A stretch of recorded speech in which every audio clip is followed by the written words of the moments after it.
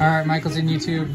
I got a special one for you today, and it's gonna be kind of loud because it has to do with the stereo and everything else, but I'm in the salon on this Michelson 43. There's a lag between the TV and the surround sound stereo. So I don't know if you can hear it, but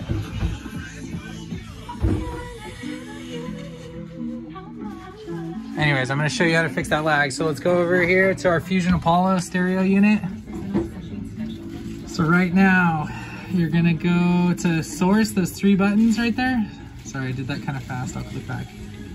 So right here, 3 little dash marks. Go into settings. We're gonna go down into our source. Click on source. We're gonna scroll down to our optical, because that's how we connected the TV to the Fusion, through an optical cable. See how it says group enabled? We're gonna click that. We're gonna turn that off. Now it'll get rid of your lag. No more lag. All that group enabled does is if you have like multiple Fusions, like if you had a friend on their boat next door and they had a Fusion, you wanted both your stereos to be connected. And that's how you do it.